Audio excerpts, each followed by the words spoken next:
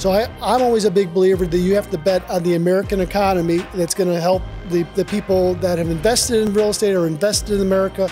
They're going to continue to do well. It's these short-term pieces that I have a problem with.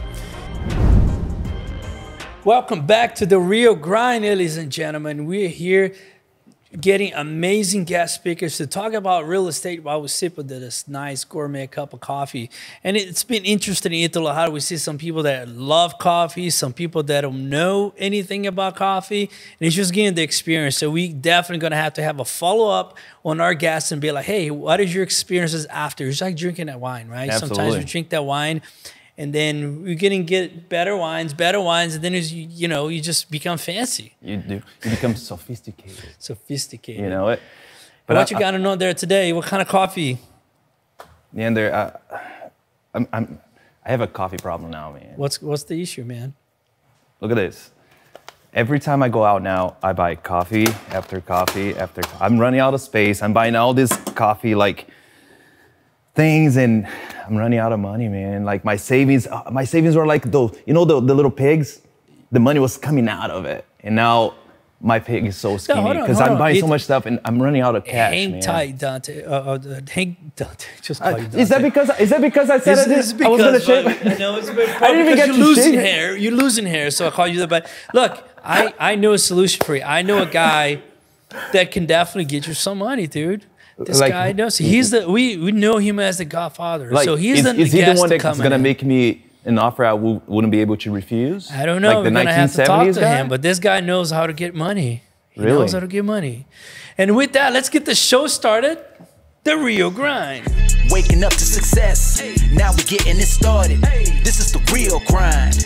Everything you've been wanting, building an empire, no question. Talking about real estate, investing, making the millions, no stopping. While we sip on gourmet coffee. The real grind. This is the real grind. Let's go. All right, and today's guest, he is in the real estate financial industry since 1987. Has closed over $5 billion in real estate transactions. He's a deal maker, AKA the Godfather, originally from Western Springs, Illinois, a husband and a father. His name is Paul Peebles. Welcome to the stage.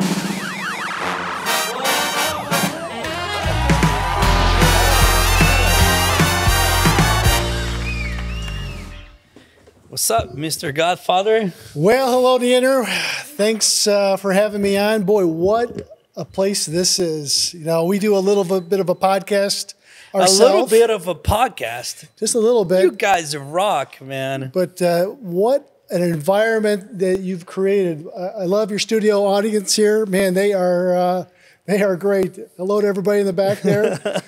So it's wonderful. But yeah, our podcast, the Old Capital Podcast, is downloaded about 60,000 times a month. But, can you imagine that, dude? Yeah, we're probably, I don't know if we're any good or any bad, but we've been doing it for a long period of time. So my co-host, Michael Becker, and I, Michael's an operator, I'm the money guy, and we kind of have just kind of a chit-chat about what's going on right now within the industry itself. And so, but it's nothing like this. We do it over Zoom. We used to do it in-house like this, but this is unbelievable. So congratulations. But do you know what proves all the time? Like, content is king, man. So definitely, like, you don't need a big production. You just got to have content. And you guys had amazing content. Like, I heard multiple people. I watched multiple episodes myself, and it's just amazing content, man. So, well, thanks, Neander. We appreciate that. And again, we are where the rubber meets the road type of stuff. And so where people want to find out more information about what's going on in investing in apartments, we don't put a slant on it. We just kind of tell you really about what's going on. And so tune into the Old Capital Podcast. Let's go. So we're going to put a link down below so you guys can definitely check him out, because, here we talk stories and empowerment and people, how they got started, how they are today. But if you want to get into the bones, into the meat, this is the right podcast for you. Thank you, Neander. Absolutely. So, Paul, man, again, thank you so much for being here, for taking our invitation. And I hope you like coffee as much as we do. Well, I'm a coffee drinker, but I also like tea. But I am ambidextrous. I can go both ways. Let me just put it this way. The way you drink coffee here is like tea. I love it. Good. It is. So, Paul, share with us a little bit about your beginnings, where you're from, and so originally from the suburbs of Chicago, like you mentioned, Western Springs, which is in the western suburbs. I went to the University of Iowa for undergraduate. Went to the University of Illinois for graduate. Went out to California. This was back in the '80s. I worked for some big banks out of California. In '92, I was brought to Texas with one of our large banks, and I've been in Texas ever since. So I've been in banking in commercial real estate for probably about 38, 39 years. And so I've been, even though I look fairly young, thank you. Thank you. Yes. There you go. I'm old. And so, but old in my sense just means a lot of stripes on my sleeve, that I've seen a lot of different things. So I was part of the beginning of the savings and loan problems back in the United States, back in the mid 80s, up until like 91 here. I was here with the dot-com burst, with the Great Recession in 2008 to 2011 with the subprime business. I was here, during the period of time, which I think is pretty much right now that we're seeing a little bit of a pullback. And so I've seen a lot of different stories, different scenarios, different ways that people have structured deals that have been successful, and different ways of people that have not been successful by the way they've structured transactions. Absolutely. And I'm sure that we call your godfather for a reason, because I remember like going to a bus tour with you, seeing a property cycle. This one was this transaction. This one was that transaction. That one, so-and-so owns it, man. You know everything in town. So, I mean, we're blessed because that we've been in this market for a long period of time, and the market being really North Texas. Yep. So Dallas, Fort Worth, Austin, and San Antonio, we have probably either done the transaction one time or we've done it 5 times. And when we say that we know where all the bodies are buried, yep, we certainly do know where the bodies and the chalk marks are buried. The coordinates of things, right? We just know the kind of the backstory. Sure, absolutely. So back into when you went to college and stuff, why did you get into finances and the banking? Was that something you always wanted to do? So yeah, so that's a great question. I've been in banking for a long period of time, but prior to that, I always thought I was a banker because, this was the period of time, if you can remember, Alex P. Keaton, and that was a show called Family Ties, and he was raised by a bunch of liberal people, and then he was the most conservative guy that would walk around with a briefcase, and he would talk Reagan economics at the time, and they would put it, that was me. So I was the Alex P. Keaton back in the early 80s, and so I always had a slant to get into banking, something, managing money or things like that. So that was my original idea of what I wanted to do. That's the original idea you wanted to do, man. And what was the real estate part of it that came about, like, to multifamily and stuff? Because you're doing lending it's also lending for that kind of purposes on the banking? Or? Yeah, so I started off with just lending. So I worked for a large corporation, a bank out of New York that had operations in California. Mm-hmm. And so we were just a lender of money. So we were a big lender, and we would do office and retail and multifamily and some of the other different food types that are in there. And so I was an analyst. That's how you kind of you go. You become an analyst, and then you become a manager. And then I did all kinds of stuff. So I really liked the lending of money because it's like a puzzle. It's like a box of kids' pieces that we shake that box up in the morning. We throw it on the table, and we kind of have an idea what it's going to look like. Yep. And when this piece goes here and this piece goes here, I like putting the pieces together every day. And that's kind of what real estate lending, commercial real estate banking is all about. So then I went to another bank that had a depository side that took in money for deposits, and then I lent the money out. So I've been around bringing in deposits and lending the money out for a long period of time. And what was the point of time that, you're working for a bank that you decided the Old Capital came about? So Old Capital's been around since probably about 1998 or so a long period of time. And so, what was the name Old Capital? I went to the University of Iowa, and the University of Iowa is famous for the Hawkeyes, Big Ten school, but in the center of the school, in the quad, as they would call it, was the Old Capitol, which was the first and original capital for the state of Iowa. Okay. And so then they built buildings around it, and I always liked the name Old Capitol. Old Capitol, old money. I'll use that. Right, yes, yeah. So I should have called it Leander, but capital, but that Neanderthal capital. Neanderthal capital. That could be old too, man. You know what I mean? Neanderthals. But I should have thought about that. But you know, it's worked pretty well. No, but I actually, when I thought about the old capital, I thought about that is an interesting story. But I thought it was like old money, and you know, especially Texas. I didn't know much about your beginnings to start seeing your bio, and from Illinois, to know the old capital, old money, people that invest and conservative and stuff like that. It's Yeah. So as I say, I moved in '92 from the West Coast. Was living on the beach, and then I got a call from my bank lieutenant that I was just a little infantry person, that I was moving to the middle of Texas, and I was like, where the hell am I going? And they said Dallas, and he goes, I've never been to Dallas, and this was back where I used to manage from Los Angeles County up to Monterey, and I was in the middle of now I'm living in the middle of Texas, and so I've been here for 30 years. It has absolutely been a huge blessing to see the economy jump up in Texas, and looking at all the people that thought I was crazy about moving to Texas. Now we've seen population of California jump out of California. They haven't all come to Texas, but a lot of people have come to Texas. And instead of going west, now it's go east, young man, to find your opportunities. And being central part of the United States has been great. Absolutely. And,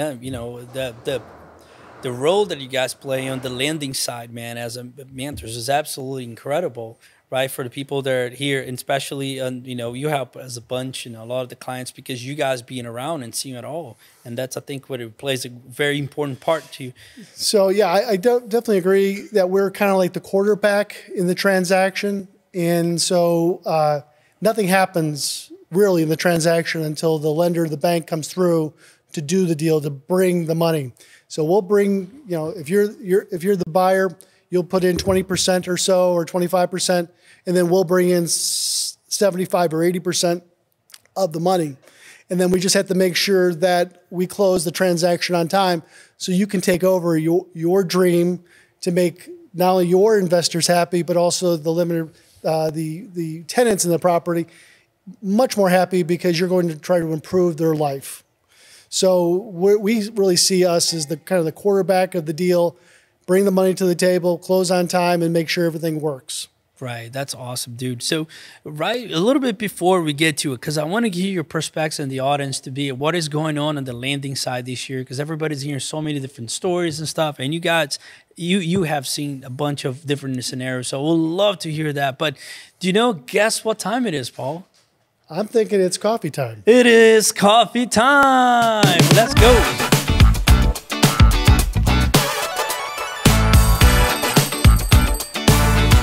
This is unbelievable. All right. So I guess this is the Godfather. This is the Godfather. All right. Very nice meeting you. Thanks. I'm not going to put my financial problems on your shoulders. I'm trying to make your piggy bank a lot bigger. That's what I do. That's what I'll trade that for good coffee. Okay. Good trade, I guess. But yeah, so today I have something that I think I'm putting myself in a very tough situation right now, because I know he's as blunt as it comes. He's gonna shoot me straight, right? He's gonna tell me what it is as is. Please do, man. This has been boring. We only got good feedbacks on this coffee things. We gotta be one that'll be like somebody spits out and drinks like. I just want to make sure if they spit out, just this way, right here. But this coffee, it's something that is like, I saw it online, because I do the subscription, because I can get different coffees from different locations and all this stuff. And this one has Neander's state name on it. So I was like, this will be cool for the show. And we're as real as it gets. I got here and I was super excited to show it to Neander. Guess what he told me? This smelled like rat. I was like, smells like rat? I was like, how is that possible? I was like, I didn't rip fart in that right now. Like, there's nothing here that should make him like smell like rat. But I don't know. I like the coffee. I made espresso out of it, so I made a latte with it. I liked it. Wow. But I shouldn't have told him about the rat now, because he's probably thinking about it. But I like the coffee. I'll give you that feedback. I like the coffee. He hasn't had it yet, but this is gonna be the chance for the three of us to try it out. I did it using an AeroPress. You know what that is? I don't. It's actually a little tube that has two parts of it. You put the coffee ground inside of it. You put hot water and you make the coffee. You brew the coffee with pressure. So it's pretty neat. And I think I'm gonna be able to extract some good flavor from this coffee, hopefully, but there's only way to find out, right? Let's get it. All right, so Paul, this is your coffee right here. If you take a look at the top right there, you can see a little bit of the oils on the coffee, so we can... It's actually, this smells good. Oh, now it smells like what, a teddy bear? It's the second time I've been calling you Dante. Did you notice? It's okay, Neander. It's okay. All right. Yeah. Or Leander. Leander. Yeah, Paul called me Leander today, so we Okay. even. Sorry about that. So let's give it a good smell. And It does taste a little bit like rat. let's see. Is that the tail I taste? Let me see where it was roasted at Disneyland, so I guess it is Mickey Mouse, right? No, it's good. It's actually very good. It's very different good. body tone to it, you know, Right, but yeah. it's different. So I don't know if y'all remember him telling me that I judged the book Damn by it, its I wish that cover. was bad so I could say it was bad. So No, this is good. Yeah, so it says that it's supposed to taste like toffee and marzipan. Can you educate us in here, foreigners, what a marzipan is? Marzipan is like an almond paste. Did you know that? It's very good. You put it in different things you would get at the bakery, and then you can have marzipan in different things you would have around Christmas time, and so they can make them into ornaments. Oh. So it's very good. That coffee is very good. I'd like to have another one. If Would you really? Yeah, Yeah, I'll definitely bring you some more. Yeah, that's good. I mean, it's one of those things that's funny because if He somebody... was skeptical. Once you arrive here at the show, do you like coffee? Not that much, man. And I'll be blunt. And that's what he said to me. I was like, okay. I'll take another little And it is shot. kind of like tea, right? Because you drink tea. It is. I drink tea three times a day. Really? So that's good, yeah. Why the tea over coffee? Because I grew up in a family of tea drinkers. They also drank some coffee, but they were more tea drinkers than being an Irish Catholic guy myself. Yeah. Out of Chicago, tea was the big thing with a little cream, Is it kind of like the people from England do, like tea time type of deal? Very much so. And that's how I grew up, and that's why I continue to honor my parents' tradition of having tea in the mornings and tea in the afternoons, and probably a spot at night too. That's cool, man. And we all say this: the coffee and tea, the hot beverages bring people together. Having a time to go have it, it's just absolutely amazing. Absolutely. Get into the Starbucks business and be a competitor to them. Boy, that's a big business. We're gonna do the Rio Grande office right next to the Starbucks. Right. A business-centric area that you can bring ideas to fund these multifamily properties. Hey. Would you find us a landing? Let me see what I can do. His office right next door. Oh, man. But yeah, so this coffee, again, if you guys want to check out coffees like this, check out the trade, the website. We're not sponsored by them by any ways. It's just a place that I've been finding some good coffee, interesting coffee. And this one, Neander has to redeem himself now in front of me, in front of the guests, which is amazing. It's good. I love it. Good. And I'll definitely get you some more coffee, but I'll let you all keep going because I want to hear more about it. Maybe I can get my piggy bank a little fatter, man. I need to buy more coffee stuff. There you go. All right, Paul, it was a pleasure. I enjoyed it. And y'all have fun. Let's go. All right, see ya. Thank you. Hey guys, real quick before we continue. So if you want to learn a little bit more how to get started on investing in real estate today, please go to their website, multifamilyempire.com. And if you also want to learn how to do the best cup of coffee in your own home, we're going to teach you a lot of tips and tricks. Go to multifamilyempire.com/the Rio Grind. Let's get back to that interview. Paul, what is your I know into flying fighter jets. What is the involvement of yours? The jets and So not much but fighting or flying fighter jets, but I'm a big supporter of the military. Yeah. And so didn't you have a picture on a fighting jet or so the military cannot be political. And one of the things that they learned a long time ago is that if you bring a lot of people from the area that want to have in this case, we were kind of trying to support the Fort Worth Joint Reserve Base, and they fly F-16s on the reservists, so the Air Force Reserve. And so what they wanted to do is they wanted to say goodbye to these old F-16 fighter jets and replace them with brand new F-35s. And so I had a chance to go out and fly with the Air Force on a number of different missions, going all over from San Diego, North Island to Florida, into all these different places and being a part. Then on the behalf of them, I was I was supposed to be a good sponsor and try to tell people that this is the reason why we need to have the F-35 in Fort Worth. To say goodbye to the F-16s, get the F-35s in. So it was a good trade-off. So I did a lot of fun things for the Air Force where the Air Force was going to get the F-35s over. Did you serve? I did not serve. And I thoroughly respect the people that did serve, and then we try to support them by hiring Air Force and Navy and Army and all the services. Thank you very much. That's great. I did serve right there. Yeah, that's great. Thanks for the service, by the way. 100%. I was frustrated. My dad served in Brazil, and I wanted to serve here. Did have a chance, and we grew up, and now I'm too old to serve. But Same here. I love it. Love it. Everything about it. But man. I do fly airplanes, though. I don't fly jets. It's awesome, man. And I was going to serve, and I respect a lot for the military stuff. It's really cool. It's a very expensive hobby. Yep. I bet it is. So, Paul, talk to us a little bit. For the time of this recording, everybody's, there's a lot of chatter out there, a lot of things going on and what's going to happen. We're actually going to have a little bit of this week at a live event here in our office about, sharing from a little lead from the industries like yourself and about what's going on this year, man. There's a lot of, so I would love to hear your perspective since you got such experience on that industry. You've seen it all. What is your expectations for 2023? Yeah, going back to my experience level is that I think that bio was a little bit outdated that I probably provided to you. We did about $1.5 billion just last year. Wow. So we do billions of dollars in apartment lending. So I have a little bit of a perspective on the real estate lending side. And so if you go back, 30 years ago, the structure of these transactions were completely different. They did not have fractured ownership, or as we call them, syndication models like they are right now.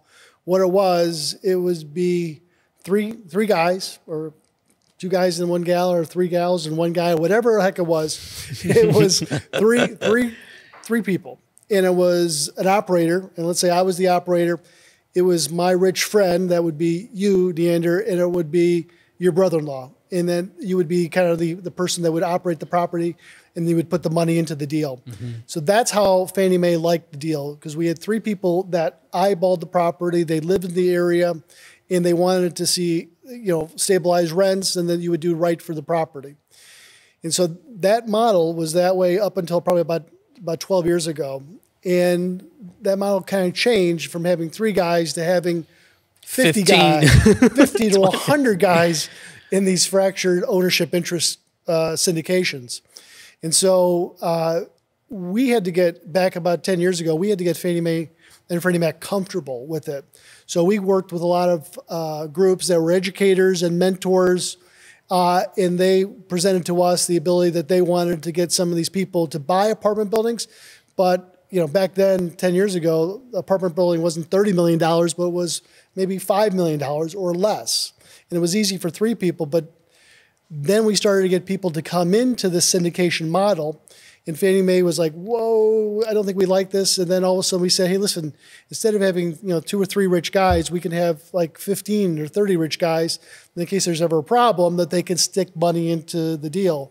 And they thought about it for a little bit, and they said, yeah, we'll do something like that. And so the syndication model kind of exploded, because before it was 90% 3 rich guys or gals and 10% syndication, and then it became a flip-flop, and it became 90% syndication model and 10% rich guys. These properties have gone up in value so much that the only way to buy these deals is in a syndication model, right, almost. And so that's how it's been. And so we've seen a lot of people that have gotten into this business in the last, say, 4 or 5 years that probably should never have gotten into the business. They were IT professionals, or they were doing something else, but they weren't real estate people. And so they got into it because they were told that you could make good money on these transactions, which was true. I mean, these things started to go up rapidly, so valuations went up, and now I think that we kind of plateaued. I think we're kind of like right here. Now, I'm a big believer in commercial real estate, that if you hold it for a long period of time, I think you're going to be fine. But if you're only holding it for a short period of time, there's always issues with maturities coming, interest rates going up or going down, rent occupancy going up or down, or like we were talking about, the cost of rent on a monthly basis of that actually going up or going down.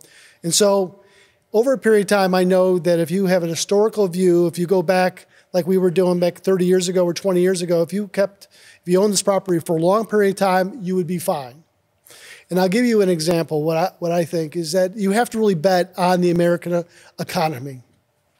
You know, think of October of 1929, think of December 7th or December of 1941, think of things that happened all the way to October of 1987, things that would happen in even September of the 11th, and what's happening right now is that we've had these little bumps, huge bumps for people emotionally in the wars and things that were created during that period of time. But it's gone up. The economy, U.S. economy, has still gone up, even when we've seen pullbacks. So I'm always a big believer that you have to bet on the American economy that's going to help the people that have invested in real estate or invested in America. They're going to continue to do well. It's these short-term pieces that I have a problem with.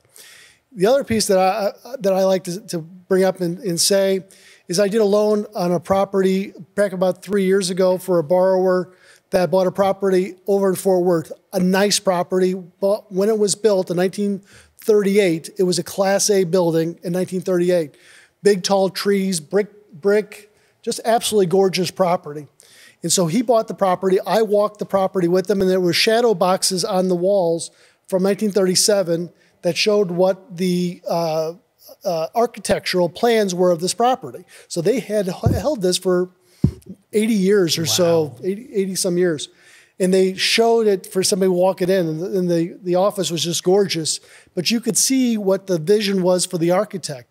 Well, one of the things that they showed in 1938 when this property became available to lease out was the rent roll. Any idea what rents were in 1938? Oh my God, for like, man. again, this is a Class A building in 1938. 2 bedrooms at the time, only 1 bath. 2 bedrooms, 1 bath. What do you think in 1938 that property was worth, or the unit was listed for rent for? $100. $27.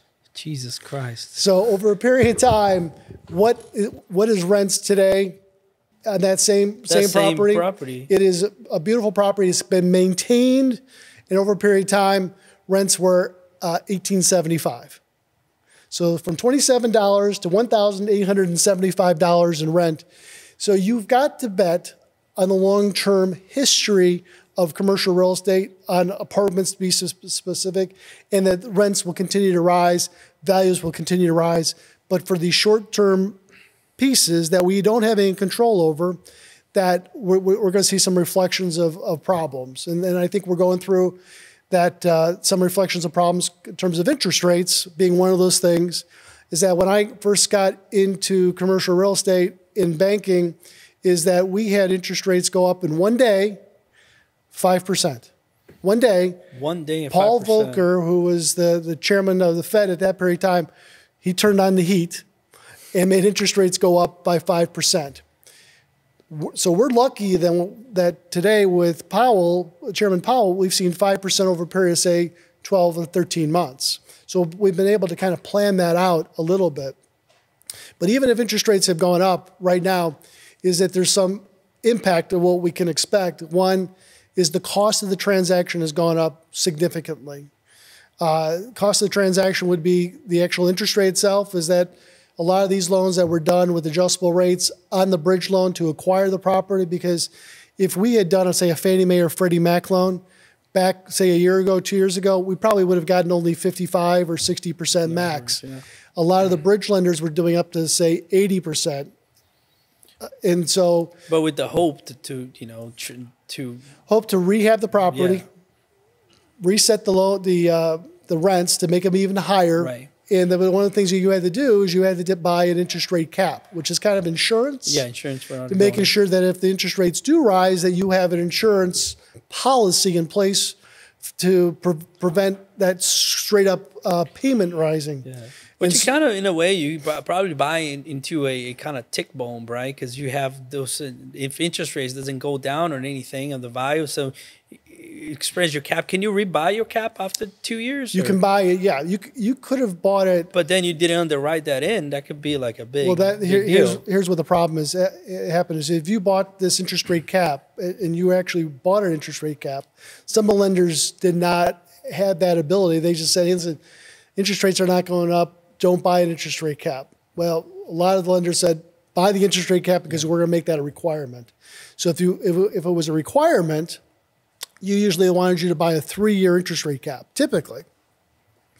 And then what they did is that after the third, and then these loans were not for 10 years or 30 years. These were loans for 3 years, interest only, and then they adjusted, began years 4 and 5 to 1-year extensions. But you really were supposed to do everything the first 3 years to rehab the property, push rents up higher, and then be able to sell it or refinance it into something else. But if you didn't buy the 3-year interest rate cap, you only bought, say, 1 year or 2 years with the belief that you would buy it another year, the 3rd-year interest rate cap, then you may have bought it at, for a $25 million loan amount, you may have bought it for maybe $100,000 or so. Today, because interest rates have risen, that same interest rate cap is over $1 million. Wow! So it's gone up 45 times, and so a lot of partnership groups are like, well, I don't have $1 million. Yeah. So that's where I think some of the opportunity for the people coming in now are to kind of take over these deals possibly, and find out what they can do for the next jump off to buy properties. But we think right now is that we've hit kind of a plateau, and we think in the future we're going to start to see interest rates come down, and we're going to start to see occupancy stay the same or even go up, and values come back up a little bit more. Mm-hmm. How do you recommend for somebody that already have secured, lower interest rates a couple of years ago, or you say, that would have be a refinance kind of option, or just a loan assumption? Yeah, if you had owned property or bought a property and you did a Fannie Mae or Freddie Mac 10-year fixed rate and it was at 3.5% or 4%, you're holding on to that deal like a life preserver, because that was a great loan. It's going to be maybe interest only for another year or two, and it's going to be fixed. It's the ones that I'm concerned with are the ones that are on adjustable rates, that interest rate cap is coming due. The bank is requiring you to buy another interest rate cap. That's the concern. And so, and then we're having other issues come up in the market. Again, we live in Texas, so property taxes are always being inflated by the appraisal board. And then probably the next thing besides interest rates going up is insurance. Insurance right now, we used to underwrite these deals at $350, $400 a door. Now they're up to $1,000 to $1,500 a door in insurance on these properties. So we have some headwinds, but in the big picture, I think we're going to be fine. One of the things I suggest to a lot of people is that if you need to raise money for a capital call, raise it now. Because if there's more people, some going on, and then before they all wiped out. Yeah, before they're wiped out. But raise the capital if you're a general partner right now, and if you can't do it, possibly think about selling the asset, or two, think about doing like maybe an FHA loan, which will give you out to a 35-year amortization, fixed rate term. Rates right now at the end of March is probably around about 5.5%. Loans assumable. And so I would just say, instead of trying to do these small, turn these deals around in a short period of time, go back to what it was, say 25 or 30 years ago, 10 years ago, change the narrative to the investor is go out as far as you can on the fixed rate and onto the amortization so you can qualify. So we're doing a transaction right now where somebody was in an adjustable rate on a bridge loan, and we try to do it with Fannie and Freddie to refinance them out. They actually had to bring $7.5 million to close the loan. $7.5 million is a capital call to come in from their partners. Instead of doing Fannie Mae, Freddie Mac, we did FHA. We were able to give them full proceeds plus some cash out to refinance, to pay for the fees to do it. So they just had to change the narrative to their investors that they realized is that, survive until 25. And that's our big phrase right now, is that some of these loans, we want to make sure we're able to get through this 23, Forget 24. cash flows. Let's get paid later. That's right. Kick the can down the road, get into a loan that's going to keep you up and safe. Yeah. And that's what we think maybe an FHA execution is a way of getting it done. Wow. Man, what a lot of stuff to unpack here. No, but dude, I'm great. I'm on the edge of my seat. Like, it's a lot of information, and that's very valuable. Thank you for sharing, man. And like, what would you have to say for people that are actually looking for deals now? Is that what's the option out there? Like, what you is that you just mentioned about this FHA? Yeah, I mean, bridge loans are still good. I don't have a problem with bridge loans. Just know that you have to have some protection within those bridge loans themselves by buying an interest rate cap for say three years. I think what we're going to see, and again, I'm no expert, I've just been doing this for a long period of time, I think we're going to start to see interest rates pull back towards next year. Not in 2023, 2024. We're going to start to see that. But the volume business of transactions right now is down huge. It's down about 85 or 90%. So people that were doing a lot of transactions, the realtors, the listing brokers, I think Greg Willett had said they're going to take a vacation. Well, they've taken a vacation. They've been skiing with Dante, I've heard. And so, but what they're doing right now is that Greg Willett said there was only 6 transactions closed in Dallas in January. 6 apartment transactions. Wow. And Dallas is the king of Texas, so to speak.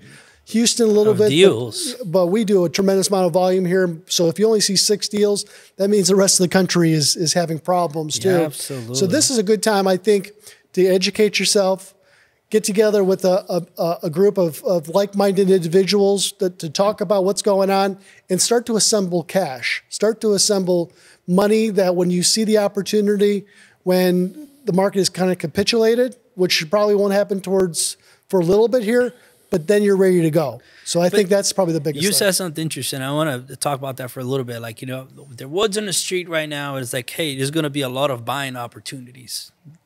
What was those opportunities for you in your view? So the reason why there's going to be a lot of buying opportunities, because a lot of these people that took out bridge loans or have a maturity coming right now, is that I think they may lose their properties. Some of them will.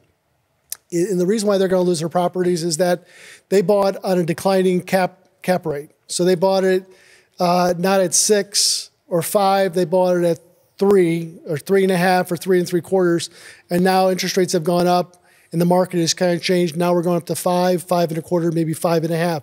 So just mathematically, if you bought a property for $25 million, it may be only worth $20 million or $21 million today, but you have a loan of maybe $20 million. So you may be upside down on your loan, that your loan may be higher than what the value is of the property. Now that may change for a while. It may change here in the next year or two, but in the meantime, you have that short maturity that's coming. And if the partnership is looking to put that $1 million to buy that interest rate cap, and they're like, we don't have it, let's sell. That's what I think that's the opportunity. We're seeing a lot of people that have to sell into the market itself.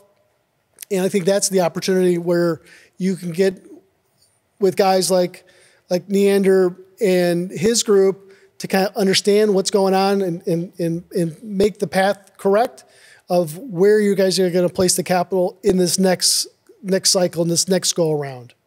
Interesting, man. Whew. A lot of stuff, huh? A lot of great stuff. Yeah, but just take that long-term perspective when it comes to commercial real estate. I think a lot of folks had gotten into it and were trading apartment buildings like stocks, that they only went up. They went up so much every year, and we don't think interest rates are going to fall. We think that they're going to stay the same, but now they actually went up, and so now a lot of them are looking for solutions, and so I think. Being part of a group that can buy these properties, I think that's the way to do it. Absolutely. And it is great to hear your perspective of it, because, a lot of people that we talk to, they always, hey, this is going to be great. It's okay. Let's, and hearing that perspective from you, that it's just, hey, conscious, this was going on, this happened, is great. It's very eye-opening and very informative. And thank you for sharing the knowledge, man. Yeah, no problem. I mean, again, what I do is a little bit different, is that not only do we try to help you source the debt because we're we have the money, but we also are advisors of what you should do and what you shouldn't do. And so just, rely upon our experience, because we just don't want, like we said, we know where all the bodies are buried. And some of those are really the tenants that have had some problems, but a lot of landlords have had some problems too. So we would say be very careful. Like Michael Becker's rule number 1, some of those things, don't buy in the hood. Paul Peebles' rule number 1, protect your limited partners. And so we want you to be around in the future by protecting your limited partners as much as you can. So again, we're not just debt guys, but you got to look at us. This is what I sleep in every night. This is what I sleep in every night. He came to the show and bought his blanket. I brought my blankie with me. So this is my blankie. If you want us to get some more of these, you can come sleep with me, or don't Oh forget. my goodness, love it. Don't forget to see The Godfather when it comes to getting your money. Yeah, absolutely, man. And Paul, how do the listeners can get in contact with you guys? So again, it's just Paul Peebles. Look us up. Old Capital Lending or the Old Capital Podcast. Listen to us. We come out with a new show. Not as elaborate as this. This is unbelievable. You guys have done a great job with your stage and your commitment to doing it right. Me, not so much. So go to the Old Capital Podcast. What it makes is the guys like you to come in, man. Yeah, it's great. So we appreciate spending some time with you. Again, I think you guys are doing it right. So we appreciate having the opportunity to kind of share the story. But this part of the show, man, is the part that we're going to spill something. They want to know a little bit about that blanket, man. So that's the spilling the beans with Paul Peebles.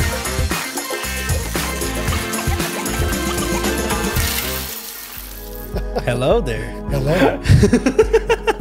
What about that blanket? All right. Chicago deep dish pizza or New York style? Chicago, of course. Check. Yep. Okay, 1986 Top Gun or 2022 Maverick? 86. And that is where I was in banking already, and I was thinking to myself, after seeing that movie, should I join the Navy and do that? I know. And I was just, I actually applied for the Navy, and you'll like this one. I took my tests, and they took me down. They flew me to where I had to go, and then they sent me back after I said, no, I can't do that. After reading through the 7-year contract, I said, I can't do that. So they sent me back home in a very expensive Greyhound bus. That's qualified. Oh my goodness, man, that's funny. Hawaii or Colorado? Both. Gotta pick one. I love Hawaii. So we bring, if you do $100 million in business with us, we'll bring you over to Hawaii. Ooh. We just came back with a group of clients that were just having a great time in Hawaii with us last week. That's awesome, man. White Sox or Cubs? Actually, the Texas Rangers. Texas Rangers. So now I'm down in Texas. I have to be for the Texas Rangers. You got to be there, man. Right on. All right, piano bar or country club? Piano bar. I'd love to see you guys play at the piano bar. You and Dante would be fantastic at the piano bar. Imagine I just that. don't want to go the same hairstylist that you guys go to. Hey, man, you might be surprised. Cadillac or Lexus? Lexus. Lexus for me, because I have a Lexus and my daughter has a Lexus, and so it's good. Fannie Mae or Freddie Mac? Well, I like Fannie Mae candies out of Chicago. So you've never heard of that, but both are great agencies that we do a ton of business with. And you talk with your loan professional that's going to tell you what direction either one or the other should go to. Absolutely. Cash flowing deals or total returns? I'm old school, cash flowing. These properties have got to show that they make money, either right now or soon to be in the future making money. All right. Reunion Tower or Chicago Bean? Chicago Bean. All right, last question. What would you rather be, on an A checklist or getting arrested? So if you are a bad actor, a bad player in the multifamily business, in that you have not maintained your properties, you go onto the A check with Fannie Mae, which is like being on the bench. You can no longer do more business with Fannie Mae. Now, that's something that you are guilty until you can prove that you're innocent.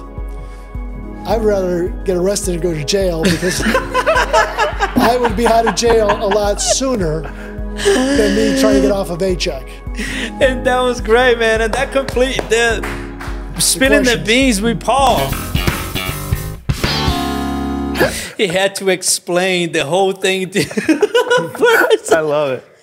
I love it. Paul, thank you so much for being here, man. It's such an honor for us, man. We're humbled to have you here and like sharing your knowledge and stuff. And I hope that we can make this. We got to call him later, Ito, in a few months to say, hey, what about the coffee, man? Hey, I'm curious to see if he's going to add a little coffee time throughout the day because now he only does tea. Yeah. So maybe the coffee will sneak in there little by little, you know? All right. Good stuff. Thank you so much for watching the show. I appreciate you. Always go ahead and hit the thumbs like and share with your friends. And this is The Real Grind, baby. Let's go. And as always, thank you for watching The Real Grind podcast or listening to it if you're listening on your favorite podcast platform. Also, I want to give it a huge shout out for all the military veterans out there. Thank you for your service. We truly appreciate you. And if you're just like me, don't really know what to do with your money, if you're buying too much coffee stuff already, if you need a little help, don't forget to give the Old Capital guys, you know, give them a little call, give them a little follow. You're going to learn so much from them as well. Go support them on their podcast. They're amazing. And as always, thank you so much. This is The Real Grind. Waking up to success, now we're getting it started. This is the real grind. Everything you've been wanting, building an empire, no question. Talking about real estate, investing, making the millions, no stopping. While we sip on, go and make coffee. The real grind, this is the real grind. Let's go.